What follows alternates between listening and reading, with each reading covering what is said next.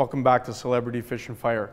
We're continuing to fish in Louisiana. We're on Lake Pontchartrain. I'm teamed up with Mike Mauti, fish-ons with Mike Zordich. This is my time. I felt it. I had local star Mike Mauti with me. We're feeding off each other's enthusiasm. I really think it's my time. Be sure to watch what happens. You're not going to believe what happens. The guys are headed out to the final fishing spot for their competition. Then we decided it was time to go out and fish Lake Pontchartrain and get it under the bridges and try to get some numbers. Shawn has moved these guys to a place where the fish have a chance to be even bigger, and there are more species to catch. The thing I love most about fishing here is you can bring a 6.5-foot spinning rod with a 3000 or 4000 series reel, and you can go out and you can catch every species. It's just a magical place to come fishing, and I would advise anybody if they're in this area to come and try it. Z over there, he's checked out. Oh, yes, sir. There you go.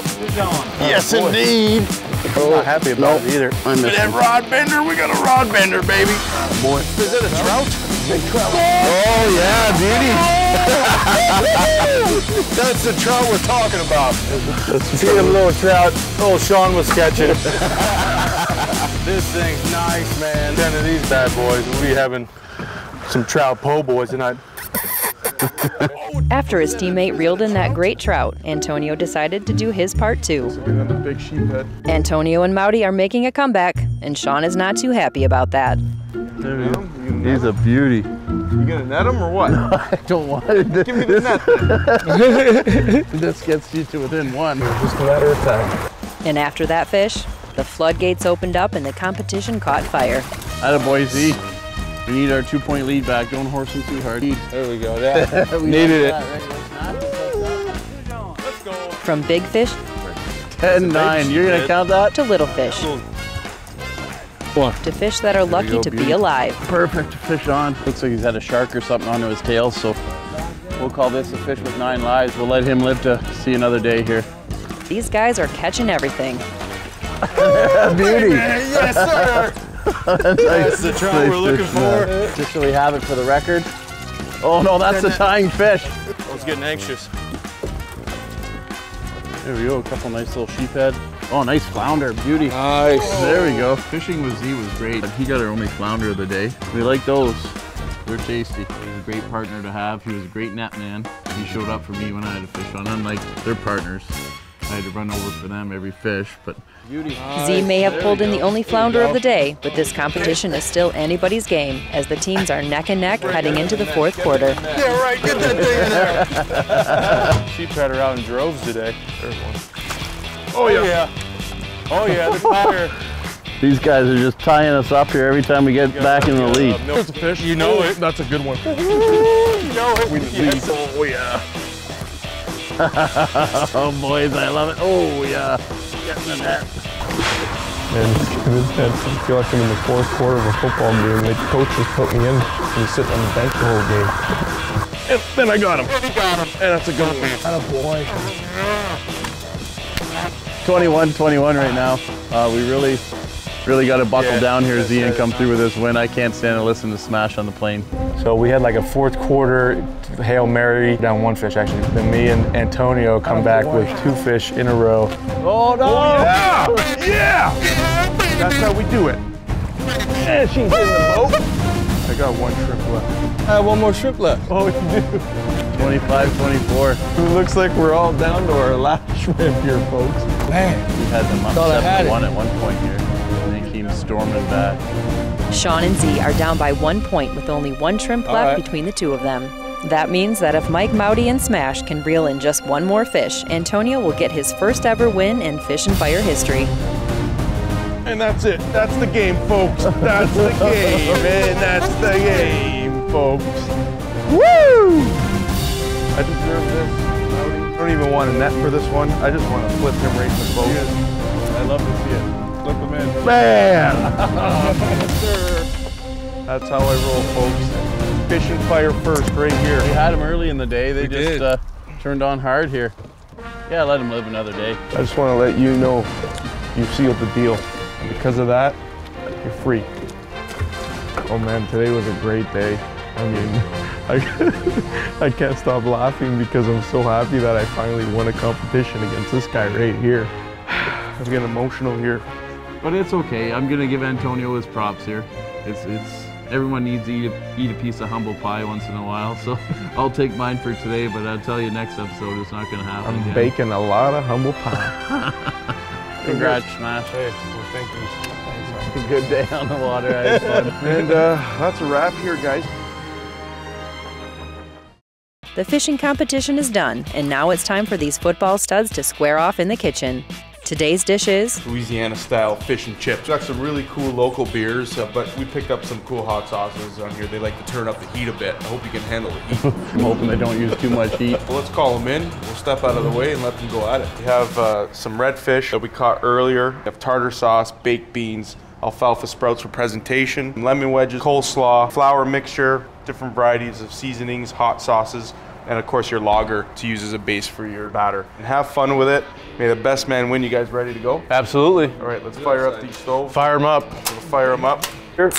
Cheers. Okay. Cheers. The cooking competition was unbelievable. Here, I think I'm gonna start with my batter here. Making the batter was a little tricky because I'm not a big fryer, but I grabbed the Commotion APA and threw that in there. Just thought that might work. It all starts with a batter.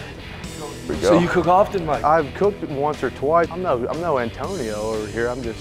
When you're making a batter, you're talking about frying a redfish, a trout. I mean, you can fry anything really. I almost fried the baked beans just to like put a feather in my cap, but I didn't do it. I didn't want to show off. So what I did, do it because it can't be done. Because I got a little secret. I got a little something for you. I like a little bit of action. I mean, I got even a little bit of what are you talking about here? That's a little secret. Don't tell him. I don't know what it is. It's going good.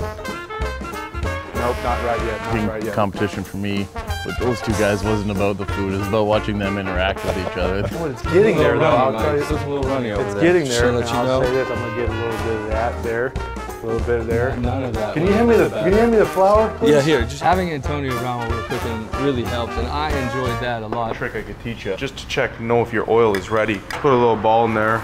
You can see that floats right away. I'm very interested in cooking and recipes and ingredients, and to hear him speak on things and be able to ask him some questions here and there. It was fun to have a professional opinion around it. Your batter looks really good there, to be honest. Wait, I didn't hear you. Could you say that again? So that looks absolutely perfect. Don't say That's what I thought you said. Having Antonio there was definitely a game changer. The scope of his knowledge, not just a particular area. Really, it's all. And we're in. Check on here. Oh, wow, Flip my. You got a golden brown, crispy. It's gonna be salty. I'm thinking it's gonna cross all 5 of the flavor spectrums. It's gonna be something special. She's ready. She's ready. Get her out of there. Here we come. These NFL athletes fried up their fish and then moved on to their potatoes. And Mike Mauti showed that he has a few tricks up his sleeve. I got one more. Have you ever seen this before? I have never seen this before, Mike, and I gotta tell you something. I'm excited to eat it. The potatoes were crossing the line. If you do only what's expected of you, then you're just average. Being average is being as close to yard as the bottom as you are to the top. That's it. That's how I see it. So you got to go above and beyond to Call of Duty. I have nothing to say to that analogy. Hey, it might backfire. I'm gonna be honest. He's my competition, but I'm even excited. There you go. I think the most important thing when you're talking about preparing a dish, presentation. 100% agree with you, Mike. And that's why I'm not too worried, because I consider myself more of an artiste in the kitchen than a cook, They're right into it.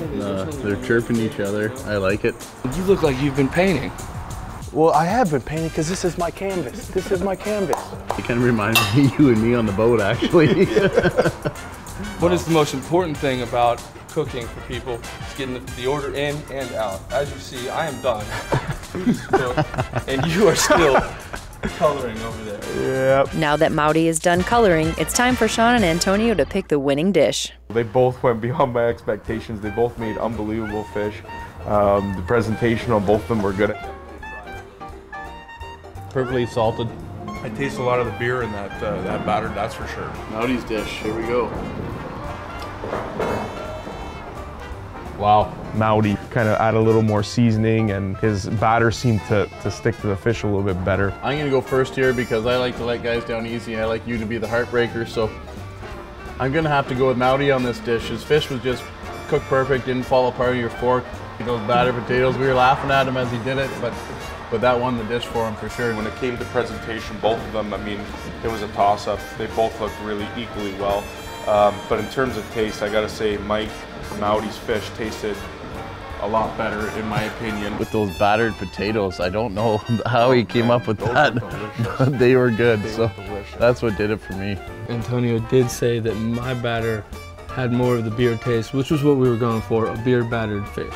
I think that you won simply because nobody ever had a fried potato before. Well, you got your participation ribbon, I got my victory ribbon.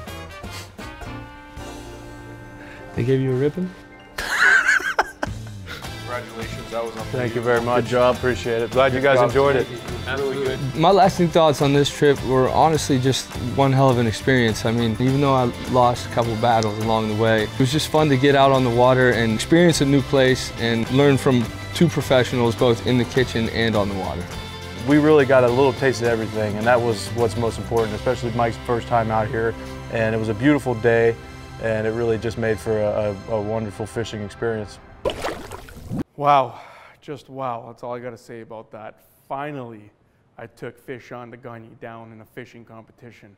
Took a while, and I've been fishing with Shawn for years, and I've never beaten him. But I got to thank my partner, Mike Mauti, for coming through. We had a great time in the water. Zordich, by the way, there is no ribbons that were given out, okay? That was fake. But we had a blast. I mean, I should get a medal. I should get something. I should get a trophy at least. Or maybe a belt should be made that says champion, smash. You know what I mean? Maybe me and Mike can be tag team champions. But it was a blast. Make sure, guys, if you like what you saw, if you like this episode, give it a thumbs up. Subscribe to the channel. Be sure to watch. All the fishing tips will be dropping. Shawn's going to be dropping some fishing tips. Myself going to be dropping some cooking tips. If you have any comments that you want to leave below, drop a comment. I'll be sure to answer you right away, whether it's a recipe or about Lake Pontchartrain or about Louisiana. Shawn will be happy to guide you in the right direction. Till then, fish on, smash, we're out, back to the water.